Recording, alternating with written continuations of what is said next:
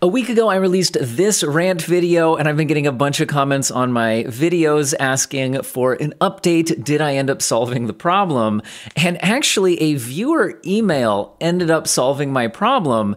And what actually was going wrong and what fixed it is so annoying that that's how this whole thing was designed, that it's almost more frustrating than the issue I was running to in the first place. But anyway, it is fixed. Now, let me get you guys back up to speed on what was going on here. So I was ranting about the frustrations of, okay, a lot of newer multiplayer games on PC have an anti-cheat system which requires you to set secure boot on in your BIOS settings in your motherboard if it's not on by default. And I was not ranting about, like it is kind of, there's a whole thought process on whether we want to have like anti-cheats have like kernel level access to our PCs and all of that. And that's a whole other rant, but that wasn't what this one was about. It was actually just about the process of enabling secure boot on my PC actually seemed to have bricked the system, and I was running into some really frustrating issues. And I just kind of generally ranted about how frustrating it is that PC gaming can be like this sometimes, that it can be a little bit wonky. It doesn't just work simply in all cases. But anyway, let's get back to the specific issues.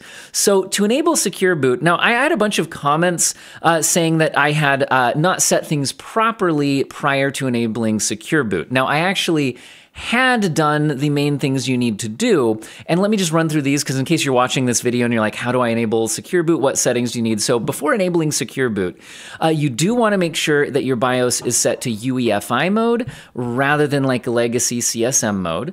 You do want to make sure that your TPM, Trusted Platform Module, I think is what that stands for, but that should be somewhere in your BIOS. That needs to be enabled. And then also, the partition on your storage needs to be in GPT format. Now, and some of those things it's best to have done like even prior to your Windows installation, although I think sometimes you can switch over without causing issues. I know some people have issues because they're trying to adjust some of those settings like kind of on the fly, and then it causes some problems. But that's actually not the issue that I was experiencing here.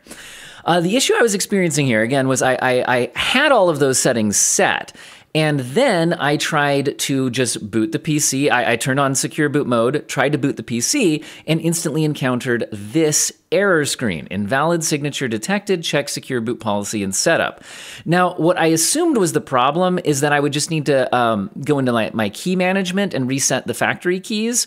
The problem was I couldn't do that, nor could I even turn off secure boot mode to boot back into Windows. So I was actually effectively locked out of my PC, which leads to some of the comments, which is like, clearly the most secure your PC has ever been. Yeah, definitely got that, right? Most secure the PC has ever been. Nobody could log into it. So anyway, the real issue that I think a lot of people missed on this was that when I was in the BIOS on this particular PC, going to the security page and then going into secure boot, when I got there, the problem was, sorry, where's an actual screenshot of it here? Yeah, when I get into the secure boot page, none of these settings can be changed. I was showing how if I held up my keyboard, like there was no way to navigate or change anything in this menu. I could not turn secure boot off, nor could I restore factory keys, which is what I really suspected I needed to do. And by the way, that is what ended up fixing this whole problem. Once I was able to get access to this menu, all I had to do was restore factory keys, and I could log in to Windows with secure boot enabled. I could play Battlefield 6. So in other words, that's all I needed to do. I just needed to restore the factory keys. That was it. But I was unable to do anything in this menu for whatever reason. And I couldn't figure out how to get around that. Every time I would restart the PC, it would just instantly come back to this screen. Instantly. Now, and I couldn't figure out a way around this. It was so frustrating because, again, I couldn't change anything in this menu. Now, what a lot of people in the comments suggested, and I considered trying, was was to clear CMOS, like try to just kind of reset the BIOS entirely, which, sometimes there's a like clear CMOS button or something. I don't think there would be on this PC. This is a little mini PC, so opening it up would be annoying to get to the motherboard, but usually there's a little battery you can take out, and if you do that, or sometimes you can short something and it'll clear the CMOS, which basically could reset the BIOS entirely, probably undo everything that I had done. But I wanted that to be a last resort. Like, this motherboard shouldn't be locking me out of that security menu. Like, I should be able to access that. So it's like, why is that not allowing me to do so? How do I solve this problem? So what ended up fixing it was this email. So I got this email from a viewer of the video saying, hello, I will just copy paste my YouTube comment because I'm pretty sure you will never see it. I know exactly what is the problem.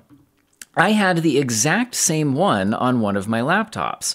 What is happening is that when it boots automatically into the BIOS, like here, because it can't boot into Windows, the security tab is gray and you can't change anything.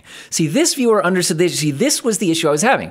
The issue wasn't that I didn't know what buttons to push in the BIOS. It's that it would not let me interact with the screen in the BIOS that I needed to do what I needed to do. Either just disable secure boot or try restoring the factory keys, which I suspected would solve the problem. But what he said was, what you need to do is when you reboot the PC, you need to manually get into the BIOS with the right key. So in other words, now I know that that's how you usually get into BIOS, right? Like when you start a PC, especially if you've got Windows installed, it's just going to boot into Windows. But if you want to get to your BIOS before you do that, you mash some kind of hotkey. It's usually like delete or F12 or, depending on your motherboard, it can be a little bit different. I think on this PC it's delete. But you just mash delete so that before it starts booting in, you go to your BIOS. Now, I wasn't doing that here because when I would restart the PC, it would just instantly pop this screen up, and then when you click OK, it just goes into the BIOS. Why would I suspect that entering the BIOS in this manner was causing the problem? It would gray out the security, this security area, and I couldn't interact with this. But believe it or not, this was actually the solution. Just mash the delete key to enter the BIOS manually before getting to this red splash screen. That was the problem. So if I enter the BIOS after seeing this screen, I can't change any of the relevant settings that would actually help me deal with the error that this screen is giving me. But if I just mash the delete key to enter the BIOS prior to seeing this warning, I enter the BIOS, everything seems exactly the same, except I could actually interact with this page, which is what he's saying here. Then since you entered the BIOS manually and not automatically, you will be able to modify the security tab and disable secure boot. Let me know if this helped. I let him know this did help. That was literally it. So for whatever reason, if you enter the BIOS by being on this screen, then clicking OK, and by the way, after that point, I did try things like from the BIOS restarting the PC, and again, all of that, like I could not interact with the security thing. But when I just tried restart, power cycling, just doing a restart again and mashing the delete key to get into the BIOS prior to seeing this warning, then I could magically interact with this screen. All I had to do was restore factory keys. Everything works perfectly. Incredibly frustrating, not only to have had this problem, but to have to have the solution be that. Like, so maybe somebody who knows more about like BIOS stuff or PC security than I do. I mean, in tech stuff like BIOS settings and PC security stuff, not at all by any means my area of expertise, nor do I pretend it to be. But why would entering the BIOS after seeing this screen not allow me to interact with these settings? I could interact with every single other setting in the BIOS that I tried, but not this particular screen. But if I just restart the PC and mash the delete key and enter the BIOS and everything seems exactly the same, I could interact with this screen. Why is it programmed like this? Especially when this error warning seems to be warning me about like I would need to be changing things about the secure boot mode. So then you gray it out so I can't interact with it? What the heck is that? What kind of design decision is that? Is that a bug or is this intended behavior? Because I was trying to wonder, like, if this is intended behavior, why would it be programmed this way? And all I could think of was like somehow if it's triggering some security thing that it doesn't want you to be able to interact with the security screen for security purposes.